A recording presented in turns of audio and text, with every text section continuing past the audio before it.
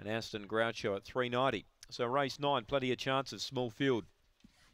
Set to run. Second last here tonight. Green lights on. Silver Timothy crunched into 290. Drawn the pink. Ready. And away. He began pretty well. Speed from Dynamical. Silver Timothy, those carving down the outside and runs to the lead.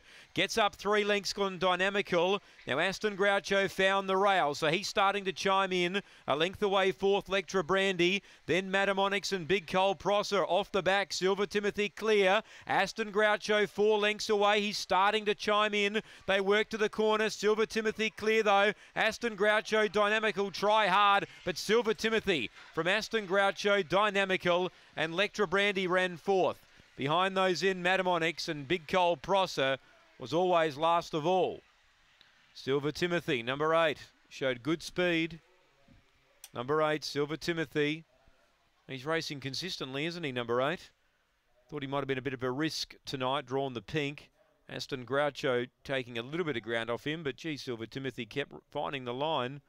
4 Dynamical third.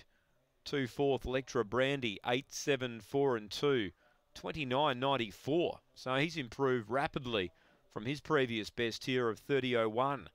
8 the winner, trained by Tony Hinrichsen.